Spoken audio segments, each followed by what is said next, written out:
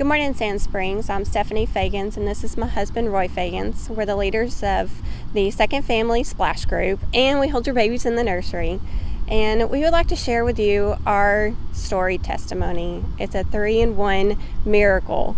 And 10 years ago, after we had our daughter Anna, I was diagnosed with cancer cells that were growing.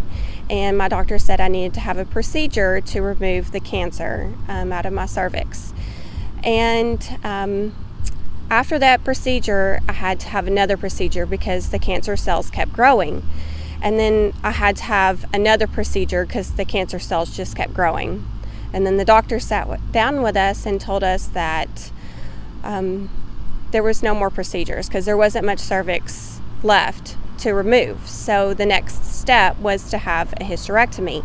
So he told us that we couldn't have another child unless we had one now, or it was the surgery. And so my husband and I, we prayed about it. We sought God on what we needed to do and His will for our life and for our family. And within a few weeks, I found out I was pregnant, and we weren't even trying. So we knew that that was God.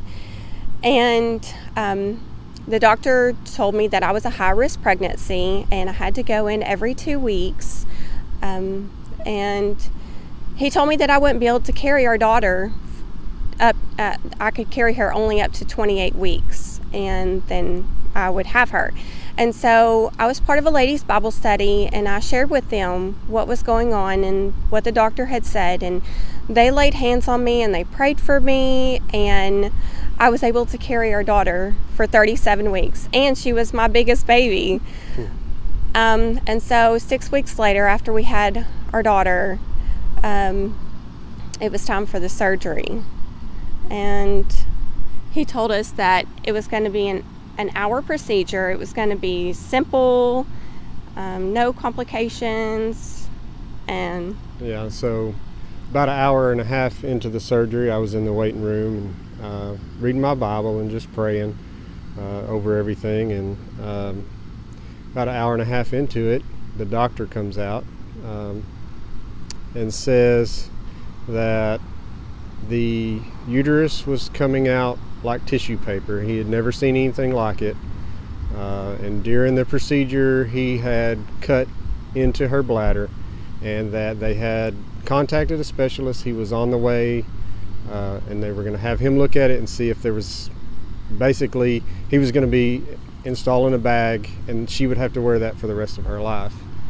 And so I was just wrecked by that news, and I just started, my immediate response was just to start texting everybody that I knew and just asking for prayer for her to be lifted up. And I got down on my knees in the waiting room, and I was just crying out to God to intervene in the situation. And a nurse came out it must have been about an hour after that, and said that the specialist is here. He's starting the procedure now, but there's power in prayer. So that was encouraging to hear that from her. And so I just continued to pray the whole time. And I can't remember how long it was that went by, but the doctor came back out, I'm guessing an hour later, and said that the specialist got there and went in and could not find a cut anywhere on her bladder. And so that they were going to finish up the surgery. And I just fell apart, because God is just so good, and He, in that situation, He just answered that prayer immediately. And it was just wonderful to see God work in that situation, and the prayers of those other saints that were lifting her up with me.